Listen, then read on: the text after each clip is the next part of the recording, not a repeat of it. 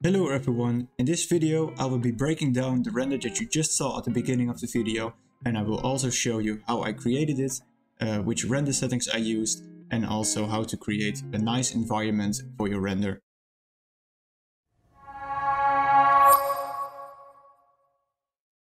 So the first thing we need to do is thinking of where the building is going to be standing. This is a Dutch house, so it needs a Dutch environment. And I also have thought of where the camera is going to be. It's going to tell us where the render is going to be taken and also what are you going to be seen or not. So for example, everything in front of the house will be seen. For example, the roadway, the driveway and the curbs. So those are elements that you need to add in your render to make it more realistic. For example, if you just put the house inside Lumion, it's going on a flat land, it's not going to look good. But if you put it in Lumion with a 3D environment that you have created in your software, 3D software, then it will look way better, as you can see. If you want to create a Dutch environment, we need to have those key elements in the scene to make it realistic. To make the scene more realistic, I also used 3D roof tiles. These roof tiles are being made in the 3D software that I used. Also, you can see the big difference it makes between 2D only the texture and actually 3D roof tiles. I will make a separate video about this topic. So now we finished our project in the 3D software, so now we can import it in Lumion. And first we're going to do is set up our camera, so we have an angle on where we want to create the render. So mine will be probably around here, and I like to set the focal length to 25 because that will have a better field of view, more realistic. And let's put it over here, for example, with a height of 180, a little bit more, and then save the camera. So now I have a point to go back to every time I have created an element or added an element into the project. The second thing we are going to do is select all the materials and go through the entire project and setting up all the materials. For example, for this curb, I'm using the concrete from Polygon because it has one of the highest resolutions, for example 2K, and it has a nice pattern, for example for the separate bricks that I want to create. As you can see, the line stops right now, so what I do normally is give it a little offset so it has more definition, and I see over here the line coming again, so that's where I stop. And then I have created one element, so now all the elements are almost the same size. I also give it a little edge, so the edges that are straight in the software that are now more flattened, and the weathering will also give a lot of edge definition. The sidewalk, for example, I used another concrete element because this is a lower resolution, for example 1K, but this texture is the best that I could find in the Lumion library, and I have scaled the units. I scaled them to actually measure exactly the amount of stones or tiles that we're supposed to use inside the site. These small details will actually add up to the end project and will create a much more realistic render than it's supposed to be. For the bricks, I used also the high quality polygon material from the Lumion library. For example, I used here the brown topaz, and I didn't really much have to scale it, but I have to scale it so the stones are actually lined up and look realistic from a distance. I did the same, of course, with the red one, and I also used it with a bump, so it will create more realism inside the render. I also, for the roof, because we had used 3D elements from the software, I only used a concrete texture because those are the closest to the color that I wanted to recreate. Those are not, of course, concrete tiles, those are ceramic, but because this texture works the best, I also put it in a really dark color and put it to the max because I really wanted those really dark colors. So the next thing we need to do is adding some other buildings to break up all the emptiness inside our render. If you go to the photo right now, you will see that the buildings over the right and the left will perfectly break up the render, and you will can't see the horizon anymore. So now we can add other elements, for example, foliage.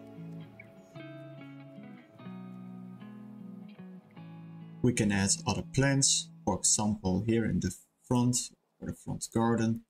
Also keep in mind that I use the fine detail. You have a high resolution, look really good close-up camera, but it could because it adds really up to your 3D points, so it can cause a lot of trouble later on, but you have to figure out how strong your computer is and what it can handle. We can add trees for in the background. We can add other elements, for example lampposts. I found these a little bit too big in the start, so I've scaled them down to 0.6 and maybe adding a car. Make sure you have the drive license, for example in the country you are using. Maybe change the color a little bit, give it a metallic look, and don't show the drive. So now we have set everything up inside our project. Now we can use now we can experiment with some effects. The first thing I like to do is add the 2 points perspective. So I have a straight lines, and then I like to add the realistic render. Of course, the sun is now shining inside the face. That's not what we want, so we will try to change another one, for example this one, put it over here. So now we can see, of course, the lighting is not very good, but we will change that later on. This is the part where we can experiment with all the lighting settings, but what helps for me is search for reference pictures online to see what kind of feel you get by a certain render and how you try to manipulate it into your project. For example, here I have 2 pictures that I used. One is from another render that gives me the feel that I want to recreate, and another one is some real picture that is made here in the Netherlands, and I try to recreate the same feel and also the same kind of lighting. So to recreate the scene, I used the realistic render and I've changed some settings. So we go through those. First, of course, the 2D perspective that I have added, and also then I used the real skies, and I changed the real skies instead of the cloudy to the overcast 9. I have rotated it and I have set up the brightness higher, so it looks better. I haven't changed the sharper, and I haven't changed the exposure. I have changed the color correction. For the color correction, I have added another layer with the default settings. So as you can see, it's a little bit lighter. That is because I have set up the brightness is put up higher. I left the contrast to 0.50 and I have put the saturation to 0.2. I have pointed the vibrance to 0.1 and I have set the tint to -0.1 to give it a little bit more of a greenish feel instead of the purple, and I have increased the temperature so it is a little bit warmer and it has a little bit more color, and also it's lighter than the original one. Then here we have reflection. I have enabled the reflection, of course. I used 8 planes, that are a lot actually, but I have put 8 planes on almost every glass plane there is. And I've set up the margins really high because not every plane was getting the same part, and I have put one on the floor. And I put one on the floor because of one reason, and that's because I want to create for the rain I have added. So there is a better mirror on top of the ground. So the reflections are better now. Hyperlight, I have not changed it. Well, it has changed, but it's supposed to be 50. And skylight, I have increased it to 0.2 and 0.3 for the brightness. And I have set up every reflection, and I set the render quality on ultra. So I have the best quality of light inside the render.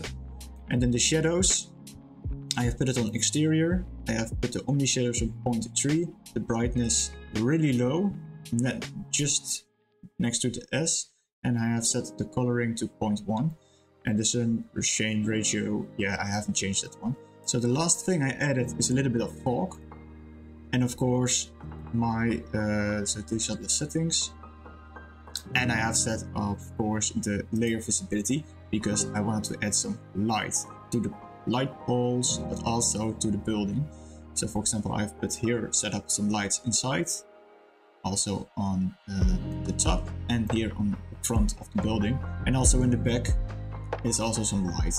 So now it will look like this and gives really more, it gives a lot more of warmth and more realism to the scene.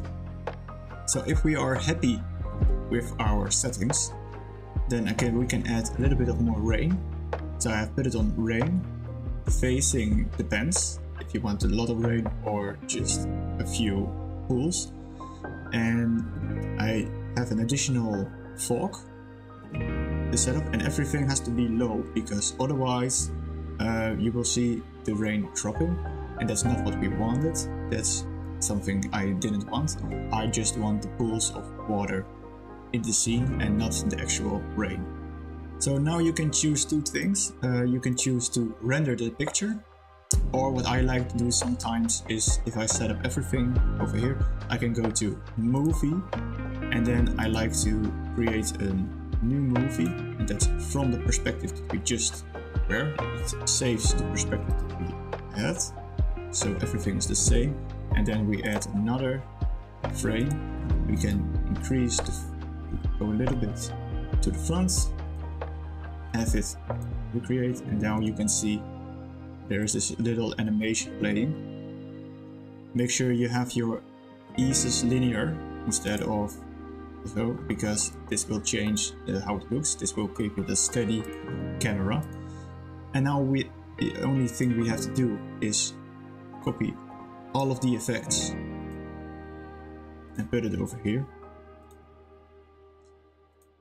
And now you have your scene. So you can now choose to render it, and now you have a beautiful video that you just saw at the beginning of this video.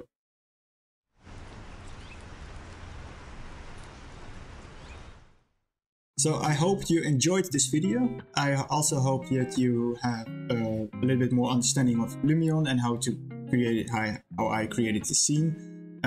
If you like this video, leave a like and maybe consider subscribing because that helps me a lot. And hopefully I will see you in another video, guys. Bye!